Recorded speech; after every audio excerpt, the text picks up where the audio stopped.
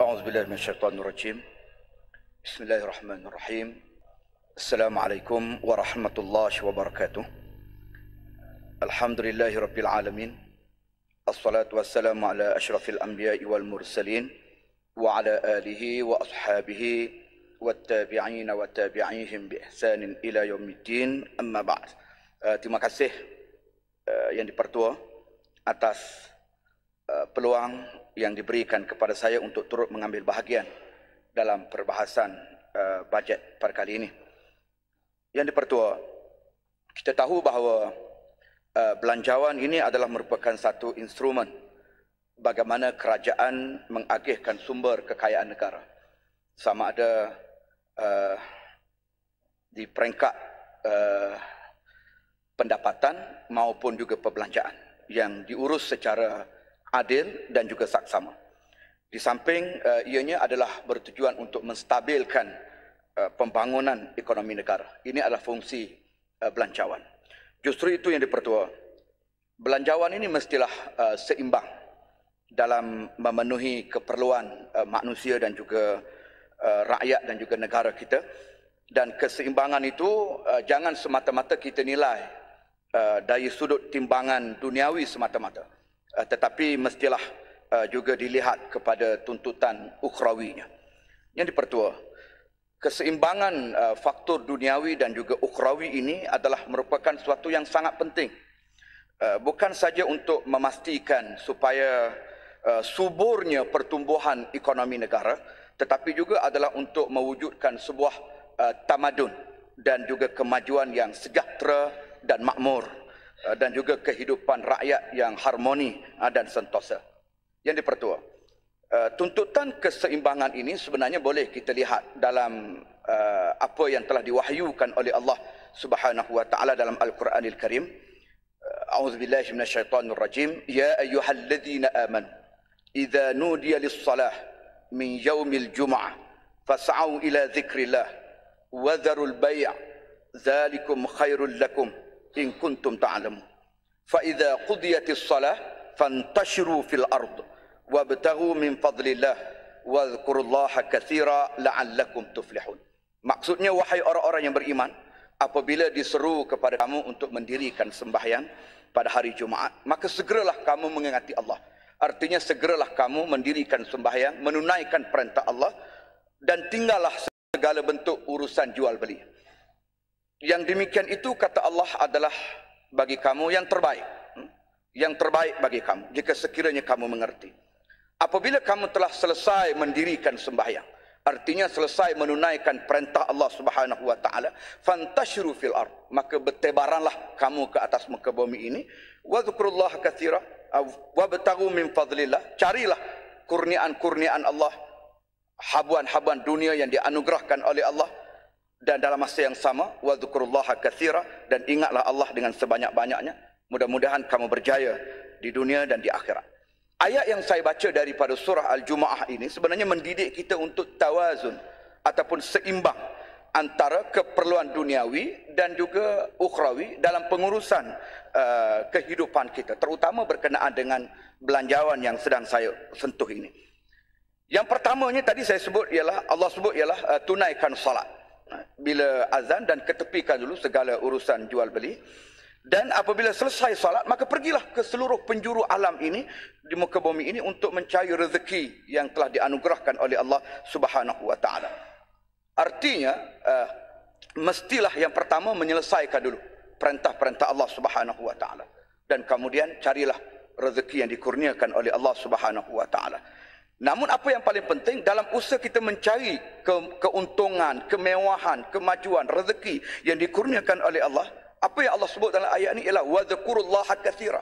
Ingat Allah dengan sebanyak-banyaknya. Artinya kita jangan lupa Allah sewaktu mengurus perbelanjaan dan juga ataupun belanjawan ini, supaya kita juga jangan lupa pantang larangnya, sebab mengurus dan memacu pertumbuhan ekonomi ini, di sana ada alal haramnya, di sana ada dosa pahalanya, dan di sana ada syurga nerakanya yang perlu diambil kira. Mudah-mudahan daripada situlah insya-Allah kita akan beroleh kejayaan di dunia dan juga di akhirat.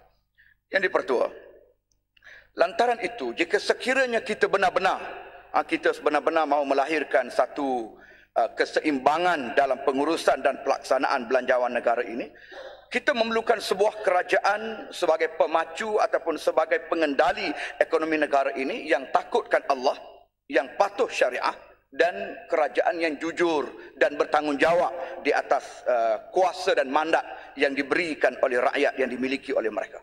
Kita tidak mahu sebuah kerajaan yang boros, kerajaan yang rakus dalam mengurus sumber kekayaan negara, sehingga akhirnya terjebak dalam projek-projek mega yang membazir, yang tidak membawa keuntungan yang banyak kepada rakyat marahin dan juga kepada negara umumnya. Dan juga kita tidak mahu sebuah kerajaan yang hanya memikirkan soal keuntungan duniawi semata-mata, tanpa merojok dan melihat, mengambil kira soal kerugian ukhrawi yang bakal memusnahkan tamadun negara dan juga kesejahteraan rakyat. Jadi yang dipertua, cantik dan indah bagaimanapun bajet ataupun yang belanjawan yang kita bentangkan ini, kita namakan dia sebagai ibu bajet ke, kita namakan dia sebagai bapa bajet ke, jika sekiranya kerajaan masih belum keluar daripada situasi corruption umpamanya, tidak telus dan juga tidak patuh syariah, seperti rasuah yang masih berleluasa. Kalau saya lihat dalam satu indeks yang dikeluarkan oleh Indeks Persepsi Rasuah 2016, Malaysia turun satu anak tangga, berada pada kedudukan 55 daripada 176 buah negara. Dan juga kalau dilihat pada Transparency International Malaysia, ukuran skor Malaysia juga merosot kepada 46 berbanding 50 tahun yang lalu. Dan ini juga telah melahirkan satu kebimbangan daripada Presiden Transparency International ini, yang juga melahirkan rasa bimbang kerana masih belum wujud satu keinginan politik yang tinggi dalam negara kita ini untuk menangani rasuah yang semakin hari semakin membarah, yang semakin hari semakin membimbangkan kita. Jadi rasuah masih berluasa. Kalau pecah amanah juga masih berlaku. Ketirisan menjadi rutin dalam negara kita. Amalan riba sebagai contoh yang dimurkai oleh Allah juga masih bermaharajalela. Maka bajet 2018 ini pada saya dia tidak akan ke mana.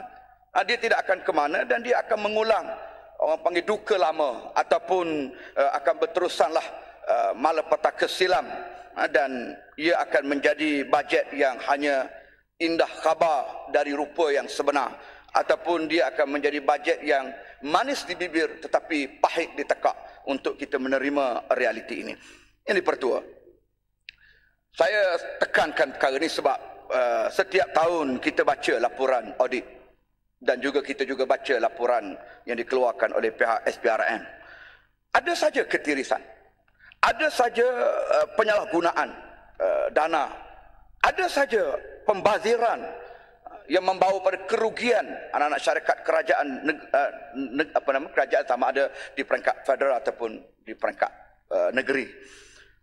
Berlakunya rasuah yang berleluasa melibatkan kaki tangan kerajaan, melibatkan pemimpin-pemimpin politik dan seumpamanya.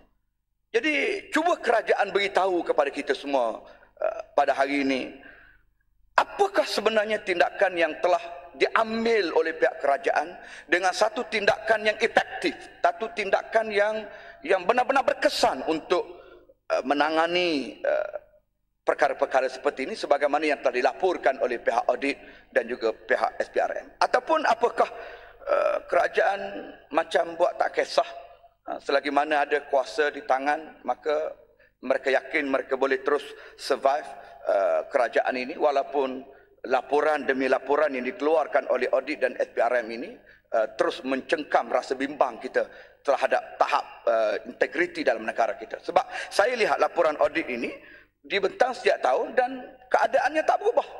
Masih ada saja perkara-perkara yang kita tidak ingin ini berlaku dan dilaporkan. Jadi yang pertama, inilah peringatan saya kepada kerajaan dan juga kepada seluruh kaki tangan kerajaan yang akan mengurus dan melaksanakan bajet 2018 ini kelak. Kerana kita ada dua perkara yang akan dipantau dan diperhatikan oleh semua kita ini.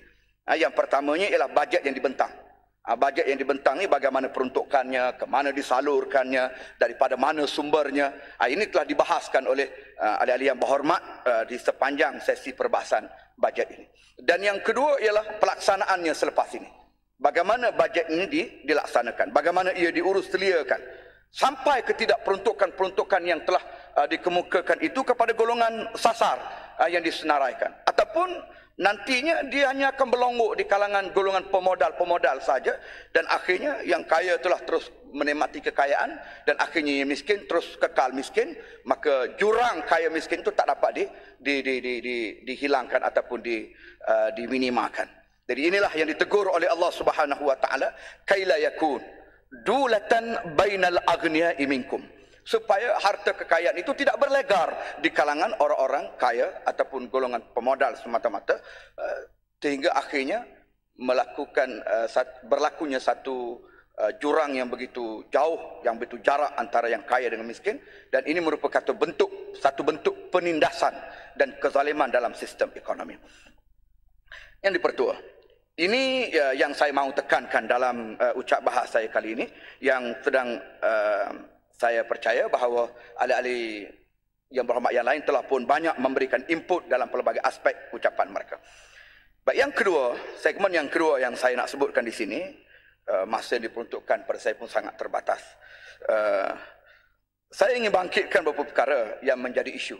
Yang pertama mengenai dengan projek ECRL dan juga berkenaan dengan kos sara hidup, dan juga berkait dengan isu inflasi dan juga subsidi. Saya tengok mana yang sempat dalam masa yang ada ini.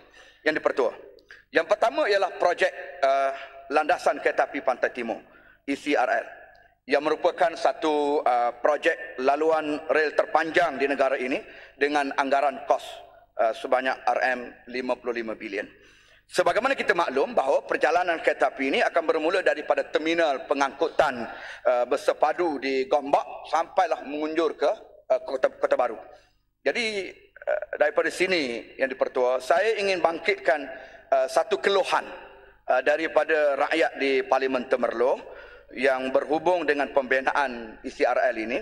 Setelah saya meneliti beberapa maklumat dan juga penelitian yang diserahkan kepada saya oleh pihak rakyat di Parlimen Temerloh ini, yang mana ada bantahan terhadap yang melibatkan pembinaan laluan rel melalui kampung Tanjung Batu di Temerloh.